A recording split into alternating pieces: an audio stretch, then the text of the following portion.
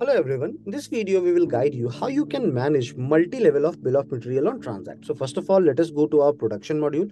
On your left hand side, you will see production module option. Please click on this. Now, once you will come in production module, this is one of my bill of material in which I will attach my child BOM. So let me open this bill of material.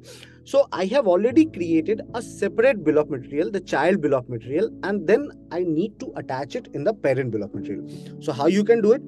I will click on edit.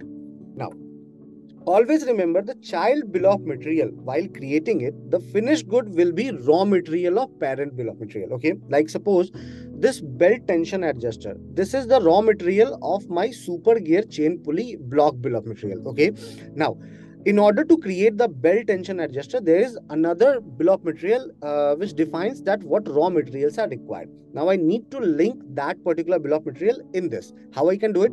On your right hand side, you will see three dot. Click on this, link child BOM.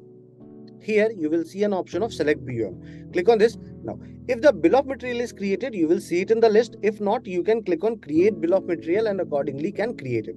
Once I selected it, please check the entire raw material are listed here. So these are the raw material which are required to create this particular raw material or semi-finished one. I will go ahead, click on save.